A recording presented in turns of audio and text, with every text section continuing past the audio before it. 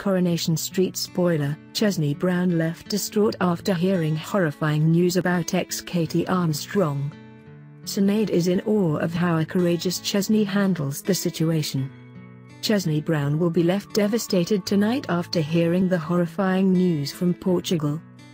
In scenes airing this evening on Coronation Street, viewers will watch Armstrong, Cherylee Houston, be left heartbroken as she is told the shock news by dad Owen on the phone. It will be revealed that his younger sister Katy, played by Georgia May Foote from 2010 to 2015, has been killed in an off-screen car crash. Thankfully, her son Joseph was not in the crash.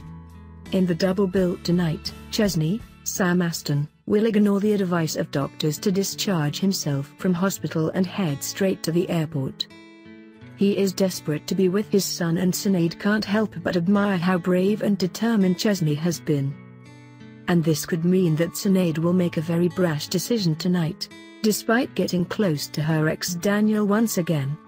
Speaking about the shock news, actress Katie McLachlan, Sinead, recently revealed that her character was in awe of how determined he is. She takes a step back and sees Chesney in a completely new light, she said. Sinead sees him as a man. He's got a fire in his belly and he is so courageous, because he is really poorly but he is passionate about something. Sinead can see that Chesney is really courageous, he takes responsibility and he has a good heart. It dawns on her, what have I been doing?